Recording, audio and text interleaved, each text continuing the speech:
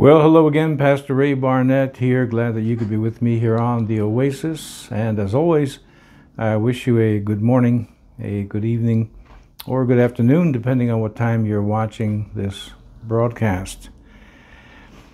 Here I am with you today, as I promised yesterday, and trying to get this show on the road so we can get back to business, the business of overcoming nervous symptoms. You know, sometimes when we use language, we mix things up. For example, with nervous symptoms, as you certainly know, you get a feeling, a sensation, an impulse, right? And as you practice the things that we're talking about here on this broadcast, on this channel, you may be tempted to say, you know, I finally learned how to control my feelings. Right, that's what I want to talk to you about today. That feelings that come, from your body, sensations, whether they be palpitations or the many symptoms that we talk about, they cannot be controlled. What I mean is that your body is simply responding to some type of stimulus. It could be just simply something internal. It could be, of course, something external in your environment, an argument with your wife or your husband, or whatever. Something at work. It could be the evening news, morning news. It could be anything. And the body is responding to some type of event or a type of stress. And so it produces a feeling, which will just concentrate on one particular type of feeling, a feeling of discomfort. You're uncomfortable. For example, and I'll give you an example, it just happened to me today. After my reading, my prayer,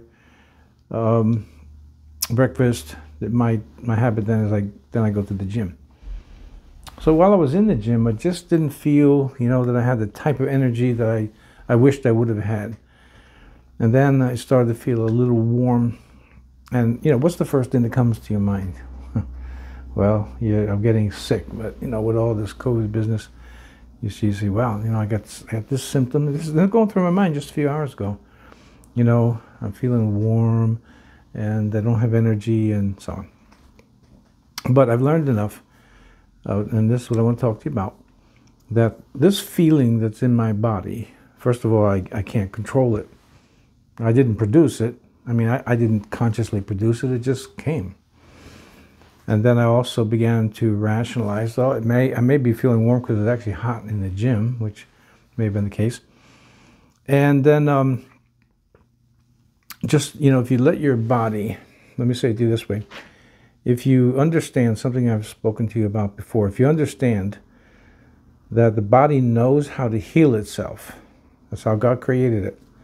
The body knows how to heal itself if you just leave it alone. And what do I mean by leaving it alone? Using my example from just this morning. Right now I'm not feeling hot, warm, or anything else. So I remembered, what I'm teaching you now, that the feelings that I had, who knows what produced them, I don't know. But I know the body knows what to do. So I just not paid much attention to it. And just kept going through my workout, doing what I usually do on Thursdays in the gym. And by the time I got home, everything is gone. Now, what did I mean by interfering with the body? If I start to interject fear, oh, what's this? Boy, I'm hoping I'm not getting COVID, or I'm not getting sick. And you start thinking of nausea and vomiting and whatever. That was the first thought that I had, because that's kind of the first thoughts that I'll say everybody has, but almost everybody has. The average person just starts to think in terms of, wow, am I getting sick? Nothing abnormal about that. But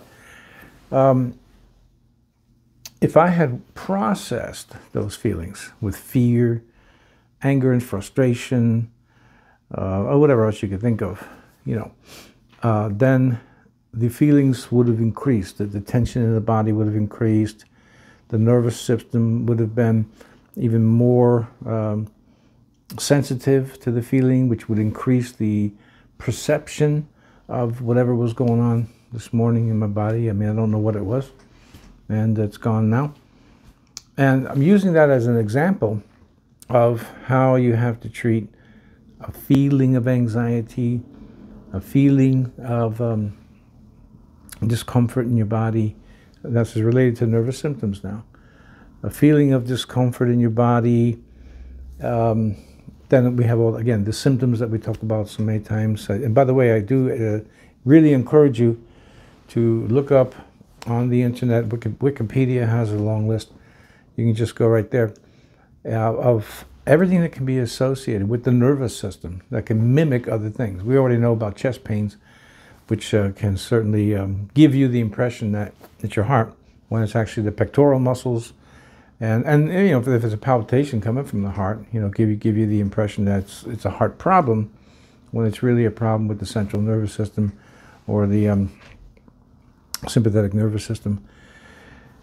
So the body knows what to do. The body knows how to make corrections. The body knows how to digest foods. The body knows how to do so many things that God has put into your physical body. If you don't interfere with it, it does the job very, very well. And again, how do we interfere with it? We add fear. We add, you know, let me just talk about fear and stress. I mean, just for a second here. One of the things, I think I talked to you about this, I think it was here on the Oasis. When you are very stressed, and this is helping you to understand, to let the body do what it has to do to heal. So you want you want the body to be in a relaxed state, in homeostasis, and so that it can do what God programmed it to do when something's doesn't feel right. Sometimes when you're really stressed, you have to take your day into little chunks, like maybe for the half a day. Just say, you know what, I'm going to set my mind that what goes on between now and noon, if it's 8 o'clock in the morning. Sometimes I have had so much on my mind of stress that I say, you know what, I'm just going to think about what's going to happen in the next hour. So this way you're not overwhelmed with what's going to happen all day today, tomorrow, next week, next month. You know, some of you are in very stressful situations. And the way to combat that is to make your goals even shorter in time, a couple hours at a time, a day at a time, which is certainly what Jesus taught. This way you're not adding more stress to your body, and you're not adding fear, which is going to interfere with the process of the body healing itself. And let me mention this too, which I have before. Obviously, you know, if you're getting some type of symptoms, and you need to be checked out by a doctor if you haven't already. So that's always something I want to mention all the time.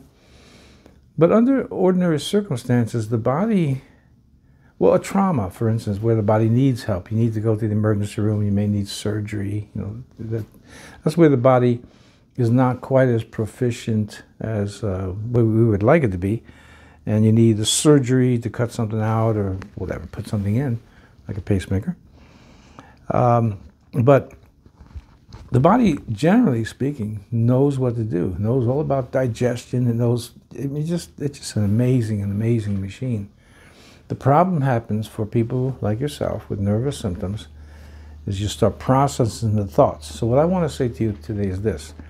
You can't control your feelings that come up in the body. I would include your emotions as well. You can't control a feeling. You can't control an impulse that comes on you. You can't control, they're just going to come on its own. But what you can and must control is your thoughts. Now that you have this feeling, how are you going to think about it? That's the key. How are you going to think about it? You're going to process the feeling. Oh, here I go. What's going on? And all of that. Or are you going to say, now in our case, this is a Christian broadcast, Christ, I trust you. I really trust you.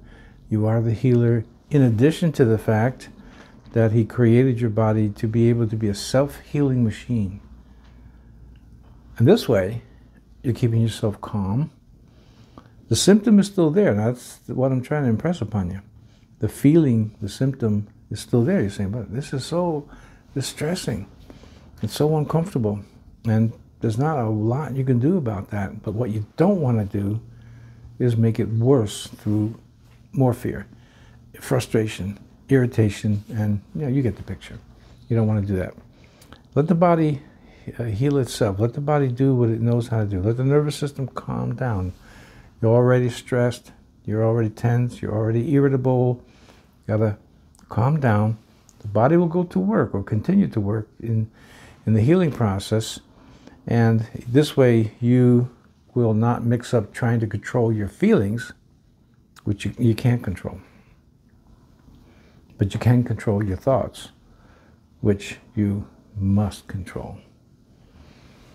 Let me, I hope this little bit here helps you out, and let me pray for you today that you understand that you can't control the emotions and the feelings and the impulses that are felt in your body, are going through your body, but you can control your thoughts, and you must control those thoughts. So let me pray for you. Father, I pray for my friends and those who watch faithfully this channel. Teach them and make it real to them that feelings, they come and feelings they go, and feelings can be very deceiving, but help them, God, to place their trust in your word and let them be found believing. I just ask you today, Father, to show them the truth that feelings cannot be controlled, but thoughts can and must be controlled. And I pray that in Jesus' name. Amen. All right, so that's it for today. Glad that you were with me. As always, I invite those of you who maybe just stopped by. We have a small group here. That's an advantage that we work with that advantage because it's a small group, so we can communicate. Hey, Pastor Ray, can you pray for this and that? And I do. So if you'd like to subscribe, be part of us, do that, please. Hit the notification button so you know when my videos go up. As always, I appreciate the thumbs up if you got something out of this video. And God willing, today is Thursday. We're supposed to get a major snowstorm. What's the 24th of February?